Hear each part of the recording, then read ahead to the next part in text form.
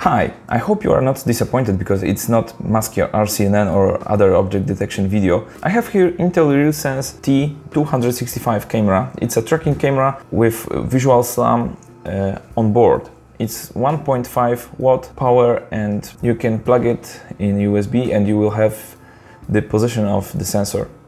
So let's see how it works with ROS. When you start the RVs, it's not the original RVs file because I modified it, but you will get the position, but you can also add cameras because you have access to the images from cameras, both. So as you can see, these are images from two cameras. This is fisheye lenses, 800 times 800 roughly, and 30 frames per second. Not more. I was hoping that there would be, I don't know, 100 or more, but it's only 30 frames per second. Maybe this is in somewhere saved in configuration, but I don't know yet. I started the camera here, so here's the origin, as you can see, in RVs. I will take a look around and you will see if the positioning is good. Oh, wait. Just zoom out. Okay.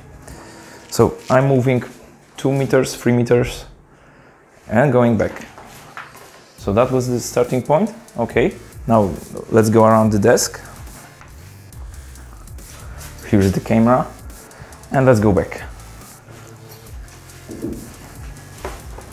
Okay, quite the same place, so it looks promising, but okay, there are also some problems. I was hoping that this will actually not work, but it's working pretty good.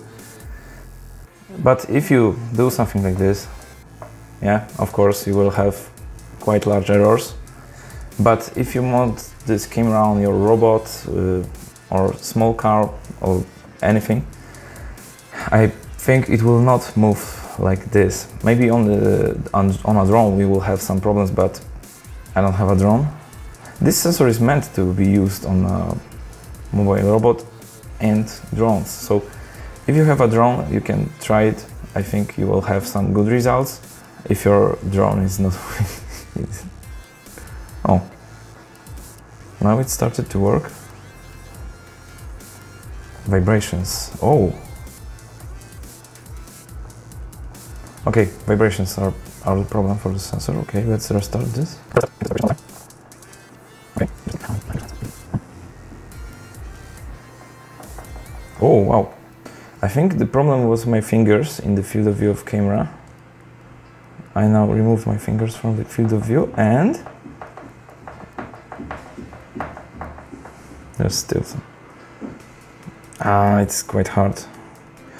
I don't have any mounting for this sensor yet, but I have an idea. I will use standard smartphone holder and old Nokia to mount this in the car. Yes, I'm going to mount this in the car and make some large-scale tests.